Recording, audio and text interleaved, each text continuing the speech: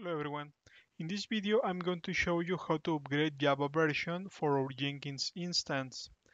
In this case I'm going to confirm which version I'm using. Go to Manage Jenkins. Then under Status Information go to System Information, and as you can see I'm using Java 8. But Jenkins instances are now supporting Java 11, so I'm going to upgrade this. For doing that, stop the service. Okay, we can confirm this on the browser. Now the service stopped, and then we need to download from the CentOS repository these Java 11 packages. We need the main one, and also we can download the headless in case you want to automate some stuff with these headless libraries. Okay, so I already download using wget command. As you can see, they are here, so I'm going to install it with yum.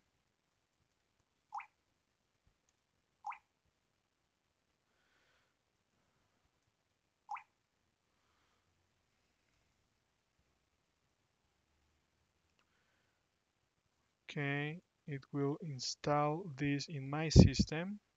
Go back when it's done. Okay, now it's completed. If I do this, as you can see, still is showing Java 8. Why is that?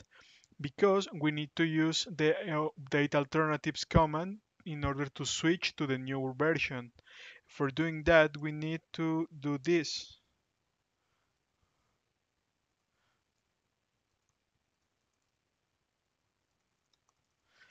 We can use this command, update alternatives hyphen config, then Java. Oh, there is a typo heap alternatives. Okay, as you can see, we have three versions. Then I'm going to type 3 because I want to select Java 11, and now had switched to this version here. Then I'm going to start Jenkins.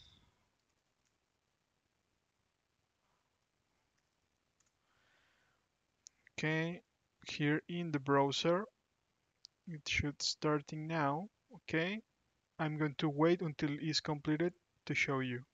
Okay, it has finished, so I'm going to sign in again, and then I need to confirm by going to Manage Jenkins, and then the system information. And now it is using the 11 version as expected. This is how you can upgrade your Java version for your Jenkins instance. I hope you enjoyed this video. Please subscribe to the channel and let me know your comments. Thanks.